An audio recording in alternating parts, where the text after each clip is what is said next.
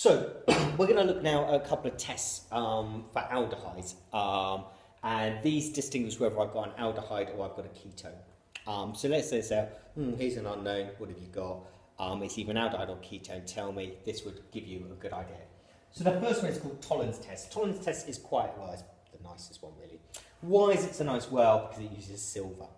So you take your aldehyde, this is called ethanol. And you use silver ions, and you also need water. If you warm it up and you've got an aldehyde, because aldehydes can be oxidized, the aldehyde will be oxidized to the carboxylic acid. So here my ethanol is being oxidized to ethanoic acid, but this is the important one. It forms silver metal, and so you see the silver metal, and if you do it carefully, you actually see the silver metal come out of solution and coat the surface of the glass, so you get this silver mirror effect if you do it right. It can be quite tricky. Okay, so that is Tollens test, which you need to know. Now, you can simplify this. This kind of like shows you how the potassium dichromate works. You can see that this silver is actually being reduced here, isn't it? The aldehyde is being oxidized from to a carboxylic acid. The silver is being reduced from +1 to 0 as silver metal here.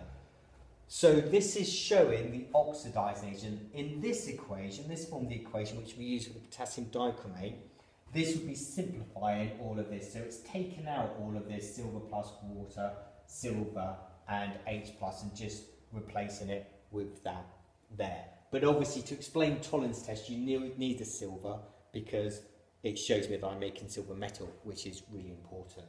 So that's Tollens test. You need to know the conditions. So you use a silver nitrate solution with ammonia in. You warm it up, you get a silver mirror if it's an aldehyde. You won't see if it's ketone. Why not? Well, because ketones won't be oxidized, will they?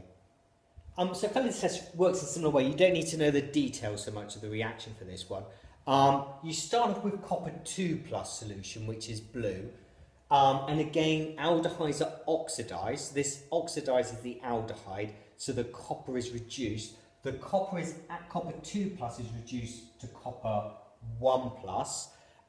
And this goes from a blue solution, and this comes out here as a precipitate of copper 1 oxide. So this comes out in the solution as copper 1 oxide as a solid, and that's a brick red precipitate. So for this one, you see a blue solution give you a brick red precipitate. If you have an aldehyde, you won't see any change for ketone because again, ketones cannot be oxidized.